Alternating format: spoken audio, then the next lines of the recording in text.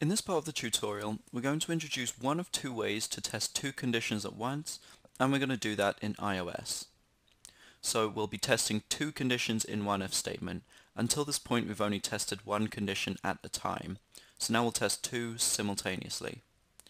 So if both conditions are true, then we can log into our account because we'll be looking at the isLoggedIn variable again and considering the example of trying to log into an account. In this part of the tutorial, we're going to look at one of two ways to test two conditions in one if statement. We'll explore the first in iOS, and then the second in Android. So, let's go back to the thought of the isLoggedIn variable. So, again, we had a Boolean. We called it isLoggedIn. I'll set it to false to start off with. So, we talked a couple times about this isLoggedIn variable. So if you have an account and you're not logged in, the variable might be false, and then once you are logged in, the variable will switch to true. Now, how do we log into an account? Generally, we have a username and a password. So let's create some of those now, and I think a string is a good way to represent both of these. So let's call this username, and we'll set this to Mammoth. And we have a string password, and this is going to be interactive. Okay, so this is the makings of an account here. We have a username, a password, and an isLoggedIn variable. So the condition we want to test, let's say we're trying to log into our account, the condition we want to test is to see if the username and password match those that already exist in a database. Okay, and if they do match, then we change the isLoggedIn to true, and then we'd be able to access our account. So let's write the condition to test those. So we'll write it in the view.did_load. So we write our first test, and that's going to be if username equals mammoth. Okay, so and then if it does, then we can change the isLoggedIn variable to true. Okay, and then what we want to do is we want to print it out, or rather change the label text to display the results of the isLoggedIn variable converted to a string. So all we have is one condition being tested right now, and that's if the username is mammoth. If it is, we log in by basically changing the variable to true and then just print it out. However, that's not how accounts work. Generally, there's a username and a password that both have to match. So now we need to test two conditions at once.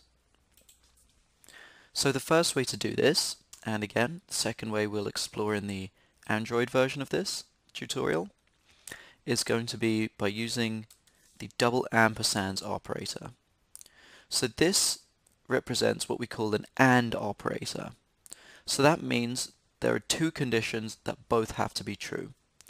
So the second condition would be if the password equals interactive. Okay, so we want to test two conditions this time, and we're choosing to do it in the brackets of just one if statement.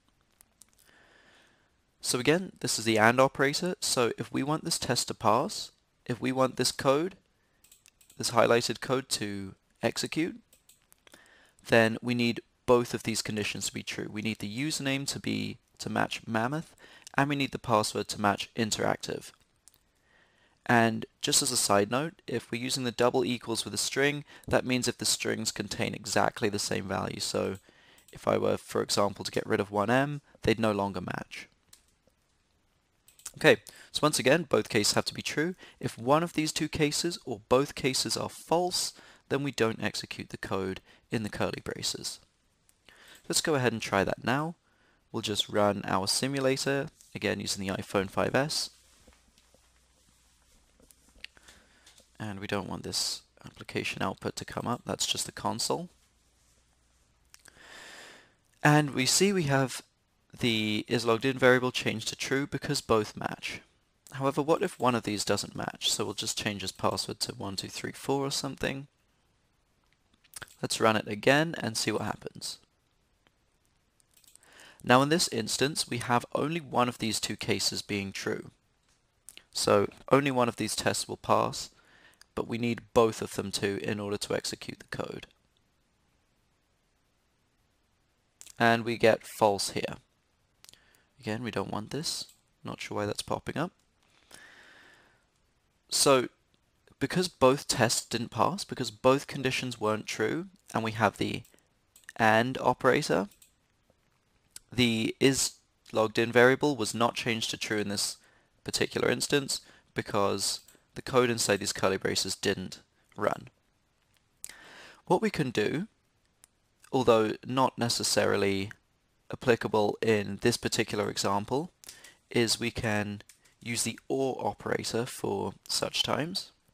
So again, this is similar to the AND operator. It's these double vertical lines, except this time this allows either one of these conditions to be false. So this test will pass and the code within the curly braces will execute if either one of these conditions are true or if both conditions are true. So the only time it will fail is if both conditions are false. So unlike the AND operator, only one of these conditions needs to be true in order for the code to execute. So let's just demonstrate that now. We'll stop and rerun it. So again, this code only executes if everything in these braces is true, and in this case it is, because this is saying if either of these cases or both are true, then we pass, and we get true printed out. And that's because at least one of these two cases was true. If both were false, then we get a false because this code wouldn't execute. So that's one of two ways to test more than one condition inside an if statement. If we really want, we can test many conditions inside the if statement. We can add many ands and a few more conditions, but that gets a little complicated and a little slow. So we'll just keep things simple, and we'll look at the second way to test more than one condition in the Android version of this tutorial. In this part of our tutorial, we introduced the first of two ways to test two conditions at once, and we used iOS to do it. So we considered the example of an account that we're trying to log into, which has a username and a password and an isLoggedIn variable. So we changed the isLoggedIn variable from false to true if both the username and password match the strings that we passed it. So by now you should be able to use the AND and the OR operators in if statements to understand what they do and to be able to test two or more conditions at once in the same if statement.